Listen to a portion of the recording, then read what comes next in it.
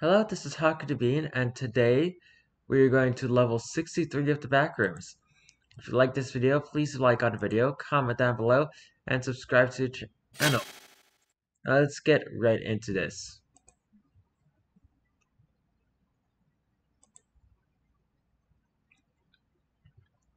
Survival difficulty is class 0. Safe, secure, devoid of entities. Also, this level is known as Tranquility.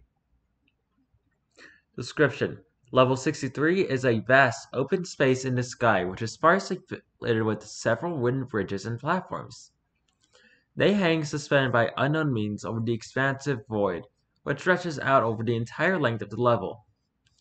The bridges are made of hard oak, and they form a dense network of pathways around the level, which ultimately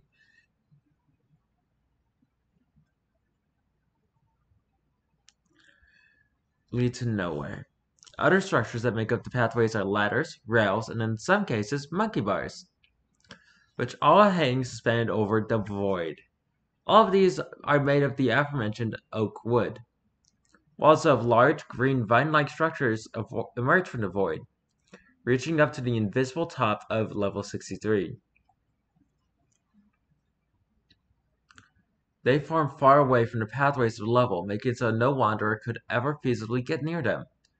The walls continuously shift, forming elaborate patterns and breaking them down in the span of minutes. The composition of the vines is as of yet unknown, but it is generally assumed to be the same as a normal vine from outside this level. Level 63 is presumed to be very high up in the sky for various reasons. The atmospheric pressure in the level is slightly lower than the regular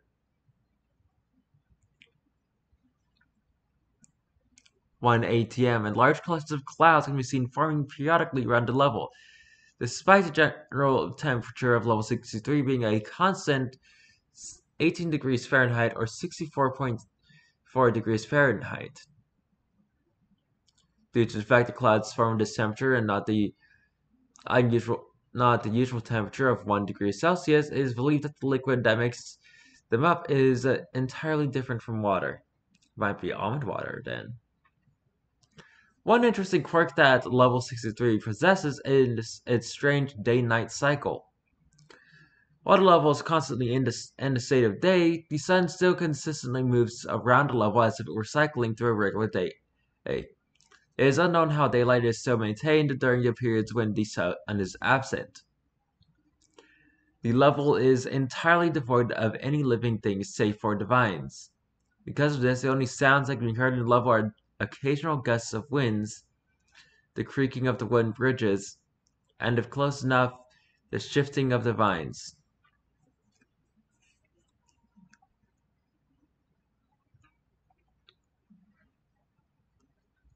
Natural hazards are also uncommon in level 63. While the bridges frequently appear to be misshapen and poorly constructed, there are very few reports from wanderers that indicate that they actually break down. Even in the unlikely case where the bridge does break down via wanderer interactions, the bridges do not break down on their own. Falling into level 63's abyss is never fatal, as falling for a long while in level 63 will simply take you to another level. See entrances and exits.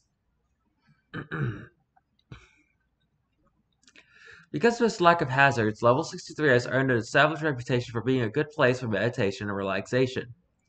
As previously mentioned, the lack of entities, relative safety, and overall peaceful nature of level 63 makes it so that wanderers feel at ease when being in the level.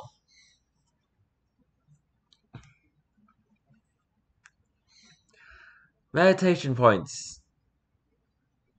On some occasions, the pathways to level 63 lead to isolated spots in the sky, which are far away from any other part of the pathway binds. These are known as meditation points. Meditation points themselves are circular wooden platforms, measuring only a single meter in radius. A single bench is positioned in the center of each point, which is fused into the wooden platform entirely. It has also been noticed that for some unknown reason, external noise are slightly dimmed near the meditation points, which makes it so that they are quieter than the rest of level 60.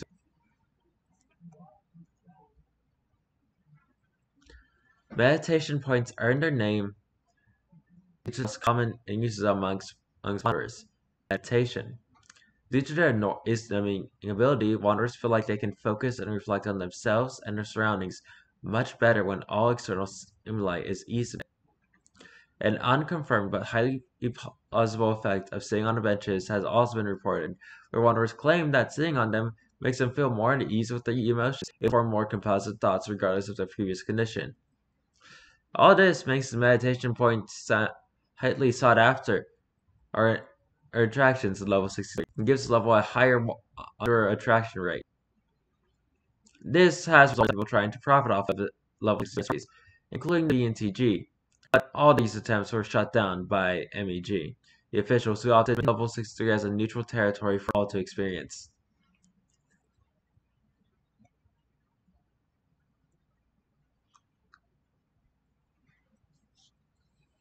Bases, communities, and outposts. Due to the nature of level 63 has been detracted from its nature, such as that level 63 is in 3. Collective freedom is not what you think happened. I think it's more strictly enforced by the MEG. Let's keep moving. Entries and exits. Actually, old and 7 was inside level 797. Entering them will lead you to level 63. Sometimes no clipping through the hills of level 39 leads to level 63. Falling through some shrubs in level 11 will occasionally lead you to level 63. This is much rarer than the previous entrance.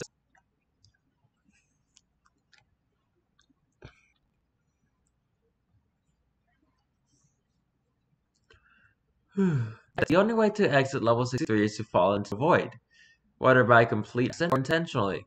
All pathways that may be in your way while you fall will begin to move out of the way, and you will become unconscious, waking up to find yourself in a safe level. In the majority of cases, you'll be transported to levels similar in nature to level 63, such as the previously mentioned level 797, level 39, or other such natural levels. Natural levels being those levels which have the majority of their mass comprised of biological flora. Alright.